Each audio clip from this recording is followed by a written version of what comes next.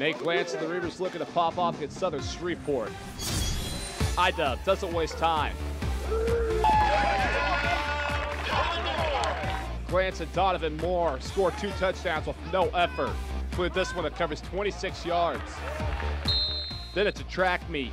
Caden Weegan weaving his way back to the house for a 73-yard return. Iowa Western up 31-0 after the first quarter. Yeah, Reed, tell them what it is. It's over.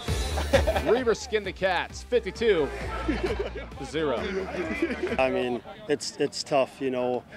We knew coming in that we were a better football team, and we just want our guys to execute and run our stuff. I thought we did a good job, you know, in that first quarter and a half. Defensively, I thought we played lights out across the board. You know, offensively, Caden Weegan's explosive in the return game and in the pass game. There's lots of good performances today. I mean, we just got to come back, work hard next week, practice, and finish out the season. Finish out the season strong, and we don't know if we'll have a bowl game. Well, I guess we might not have next week's game. Nothing's really promised, so. It was a good win for the team. We just got to make sure we stay fundamentally sound, make sure we're playing our game, not down to anybody else's level, and just continue to do what we do. Reaver football, all gas, and to be honest with you, I don't even think these guys know what brake pads even are.